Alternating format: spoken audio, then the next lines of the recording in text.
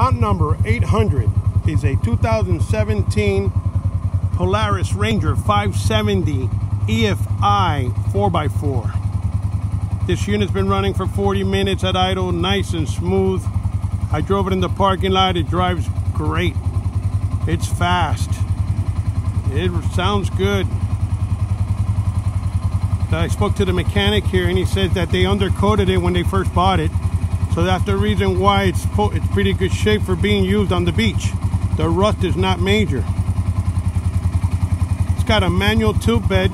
This box is going. They're going to take that box off, so don't count on that box. Alright. The tires are fair. They show wear, but they're not bad. They're not flat. They're held air, but they look a little worn. The body is straight. The paint is faded. The headlights are slightly dull, but very minimal. The front bumper has surface rust. The CV boots look good. The undercarriage has some surface rust, but not major.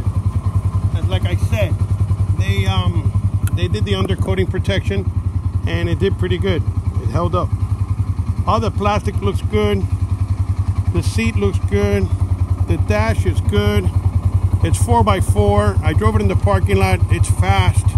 It's got only 1,579 hours. Motor sounds fantastic. It's got some rust on the roof.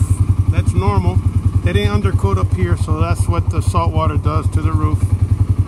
It rusted it.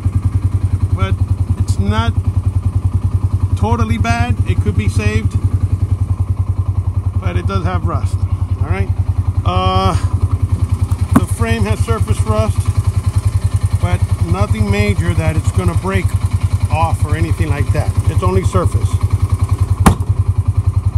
All right. The floor looks good. The motor, let me show you the motor. Like a sewing machine. Runs good. Accelerates well. It's very fast.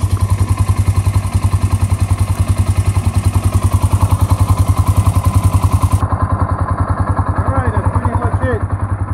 They just purchased a new one, which is right over here. Look at that. That's replacing this one. So the old's got to go. They're not getting rid of it because it's broken or anything like that. They have to get rid of this one because they got that one. All right, that's pretty much it. Good luck and thank you very much.